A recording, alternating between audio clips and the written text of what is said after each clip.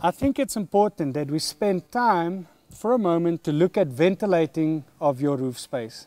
Insulation and ventilation is like bread and butter. The one complements the other. With us installing the roof insulation and with the foil reflecting 93% of its radiant heat, you will find that all that heat is trapped inside the roof space. So ventilating your roof space is critical. Now there's various ways of ventilating your roof space.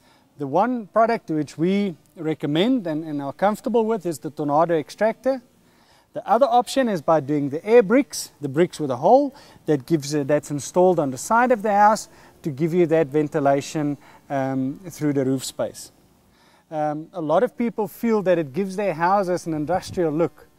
What we've done with this house in particular is we've installed it on the back side of the roof. So you can see it's below the roof knock, it's at the rear of the house, so you cannot see this extractor running from the front entrance of your house.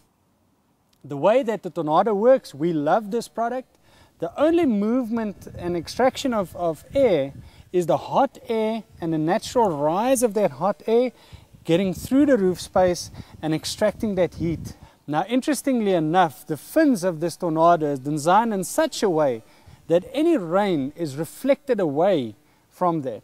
We've had this Tornado in this particular house for over a year, and not once has there ever been an incident of water inside the house at all.